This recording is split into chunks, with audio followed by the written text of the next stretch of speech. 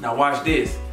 When you get the information, right, you cater it based on things in your life, like your lifestyle, what it's gonna look like taking the child to school, what it's gonna look like picking the child up, what do the overall health look like, what are your concerns, what are the pros and what are the cons, like all that stuff factor into making a decision. And guess what else?